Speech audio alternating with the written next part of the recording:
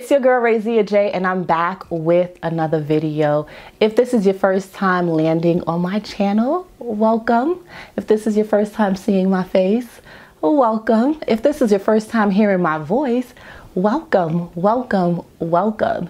And if you've been rocking with Ray for a little while, I want to say thank you for rocking with me. Thank you for rolling with me.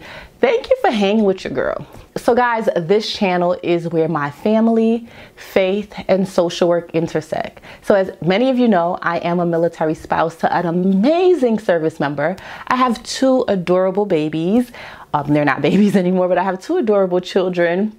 And I am also in grad school to become a social worker. And that is something I'm super passionate about, super excited about.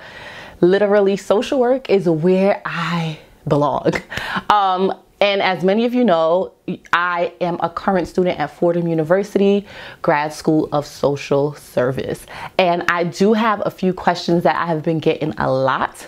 So I felt like this is the perfect time to come on here, give you guys a quick Q&A, answer your questions, give you an update on what's going on, and letting you know where I've been, what's been going on, how's grad school, how's internship, all the things that social work students, present or future, would like to know. So if that's something that you're interested in, stay tuned to this video. And as always, guys, give me a thumbs up because that helps my channel grow. Subscribe, share my channel with your friends and your family.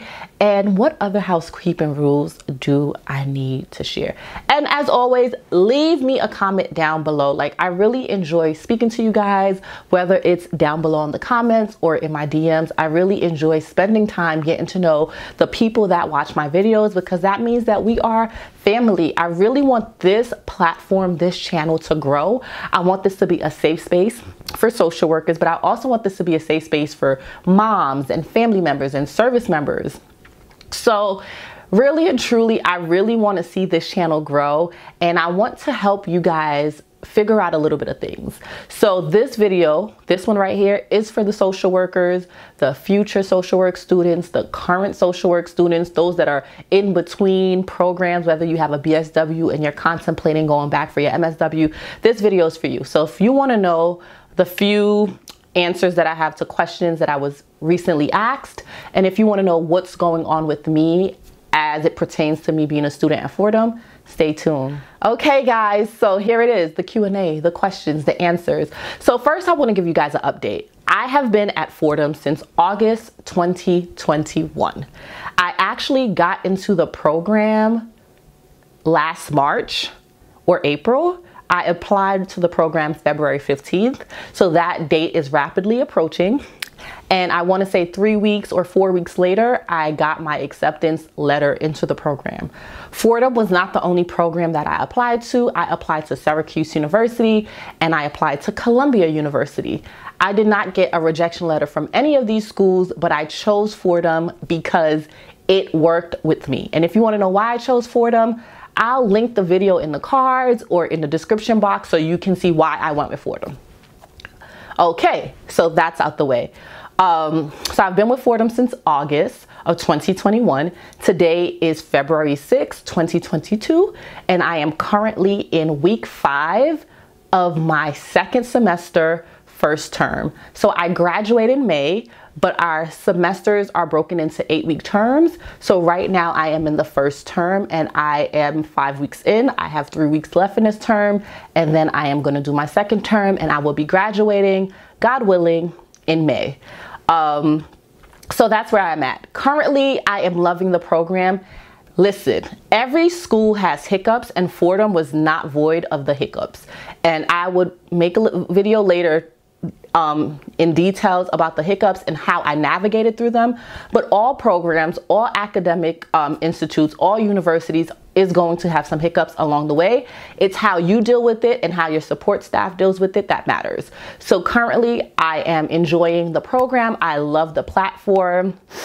I do think that I wish that I was in person so I could do a little bit more and I can get into the program a little bit more and meet more people. But I do feel like as an online student, the experience is beautiful. The 2-4 platform is beautiful. The one thing that I do need to put as a disclaimer, Fordham whether you are online or in person, if you are in the Graduate School of Social Work, you are going to have class time. So whether that is on campus or on Zoom, every week, you're gonna have time for class. So when you register for your classes, you see if you want them Tuesdays or Thursdays or Saturdays, and you pick the time slots, and you have to show up. They're big on attendance. They will fail you if you don't show up. So that is something that I really wanted to just share really quickly. I do have to put on my glasses because I do have the questions written down, and I can't see without them. Right now, I'm blind as a bat.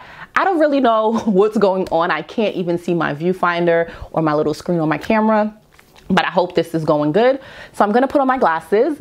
I have them right here, and I am going to read the questions. I try not to wear the glasses anymore because of the little circle ring. I just felt like it looked very tacky in the videos, and I was like, But if I do have to read, I have to put them on because I can't see. So I gave you an update. I told you where I'm at in the program. So one of the questions I got was, how is faculty and classes at Fordham? Faculty is amazing. The faculty members that I have interacted with are amazing, amazing, amazing. Hands down, outside of one professor at my previous school, these professors have been the best, top notch. When I say that they are invested in my academic journey and in my future as a social worker, I truly believe that. I have support from my professors. I have support from my advisors. I have support from the school, and I really, really love that. Classes, on the other hand, is a lot of reading, async work out of the wazoo. So it's a lot of async work, and you have to do your async work. There's no way that you will get the participation points for your grade without doing the async work. So faculty is amazing, professors amazing, classes is a lot. So if you are thinking about going to Fordham, you really have to think about which program works for you. I do have some colleagues, classmates that have become friends to me that is in the part-time program, and they're taking one class a term, and that works for them. It gives them the flexibility to do other things. As far as I'm concerned, I am in the full-time 8-month program, so I take 5 classes a semester, so 2 classes each term, and for the entire semester I am in field. So it is a lot more for me, but if you want to go to this program and you feel like you can't juggle the time, then you do have an option of part-time and doing it at your own leisure. What classes have I taken? I think that I will put a little scrolly thing here with the classes that I have taken, but I took community organizing. I took a research class, interventions. I took a CBT class. I also took a policy engagement class, and currently I am in comparative social work, and also I am in a individuals, family, and group class. In Fordham, you have to take 1 class from every domain that they have, and then you have the free will to pick whatever classes you want as electives. In the state of New York, I did a video on requirements to have your LCSW. You need to have 12 credit hours in clinical classes. So although I am in the macro track, I am starting to take more clinical classes because I only have this semester left. So I'm taking more clinical classes.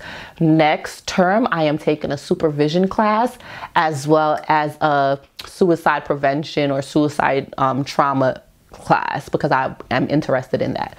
So those are the classes that I have taken and the classes that I will take. How was my experience with field placement in the field office? I'm gonna be completely honest with you guys. I did a whole rant video about how Fordham got me an interview. The field office got me an interview. I got a field placement back in May of 2021. And then in August of 2021, a week or a few days before classes started, I was told that that field placement was not happening. And basically, we'll see what happens, right? I was already in my field class. It was slated to have the first meeting September 29th. And I was just like, what am I gonna do? Like, I am in an 8-month program. I don't have time. And the options was like, we either find a new placement or you extend into the summer, and that was not an option for me. I took this program for a reason. So I would say this field office is trash. They need to have better leads, better communication, and they need to really take into consideration what the student wants to do. One of the things that I hear across the board from my colleagues in my cohort is that you fill out this paper saying what you want to do, and they put you in any placement that they deem okay, right? For me, they got me into a placement that was supposed to be like mobile counseling.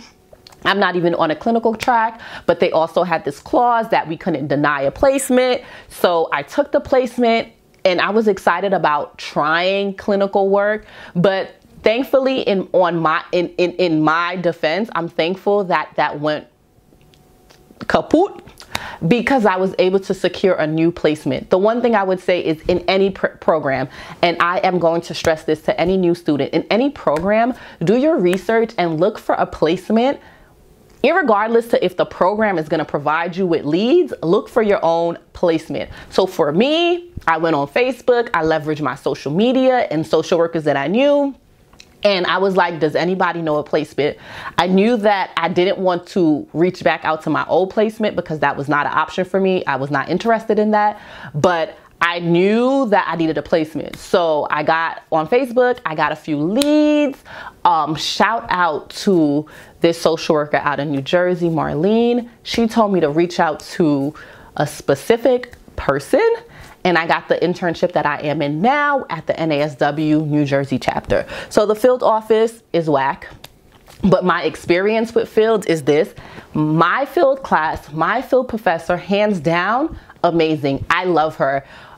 When the program is done, I really want to connect with her because she is doing things in the community that is exceptional. And I think that she's an amazing professor. I think that she really cares about what we're learning. She cares about how we are experiencing field. She cares about like the impact that field is having in our academic journey and how we are bridging the gap and making it a picture. And I really love that about her. My field placement, I love it. I feel like I am learning a lot.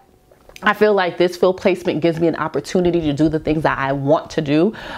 My executive director, the entire staff at my chapter, man, they are helpful. You ask questions, they are answering it. If you have a passion, they are running with it, and they're letting you take the lead on what this experience looks like for you. And I know for some, they don't like that. They may want to be micromanaged, and it's not that there's no supervision or there's no coaching and mentoring at my internship, but they really curate it for each student. So what I want to do, what I'm passionate about, where I want to end up as a social worker is things that they take into consideration when they're giving me projects and assignments. Another question that I got was, any advice on applying to grad school and how to pick a school? I would say this, the only advice I have for applying to grad school is this simple. Do your research and don't limit yourself. Look for a grad school that looks like the picture of a social worker that you want, right? Programs are diverse. They have a lot going on. But what I would say is look at the faculty members, look at what they're known for, look at the cost, consider all the things before you make a final decision. Another thing that I want to say is don't sell yourself short. Apply to all the programs, like all of the programs. Apply, apply, apply, apply, apply. As for me, I applied to 3 programs that I really wanted to get into, and I was not afraid of the outcome, right? And then I made a decision based on what worked for me, my pockets, my educational goals, my career goals, and all of that. So I would say, like, apply to all the programs, do the research. Don't limit yourself to just programs in your state. If there's a program out of your state that you're really interested in, apply and ask for scholarships. And when it comes to picking the school, pick the school that works for you. I have had many social work students drop out of a program, not because the program was horrible, but because it did not work for them. So make sure you pick a program that works for you, your situation, and your learning style. And that's all I really have to share as far as the update to where I'm at right now. I do have 8 + 3, so I have like 11 more weeks left in grad school, and I'm super excited. I'm super excited about the future, and I'm super excited to come back with my another update, whether that's a final update or if there's more updates in between. I'm not too sure because I have a lot on my plate, but this update was for those that asked. If you want to apply to Fordham, don't be afraid. You can reach out to me. I can help you with the process, and I can connect you if this person has availability. I can connect you with an admission counselor that really was, she played a major role in me saying yes to the program. So if you're interested in Fordham and you want to know more in detail, you can message me, you can email me, you can get in contact with me, and I'll give you more details. If you guys would like to see a video that's only about Fordham specific things, let me know. I could do that as well. But keep in mind that your experience as a student is your experience. So how I perceive Fordham and the experience that I'm having may not be yours, but that's okay. So this is the end of the video. Until next time, guys, I really hope that you guys are having a great new year. And if you made it to the end of this video, leave me a heart or something cool.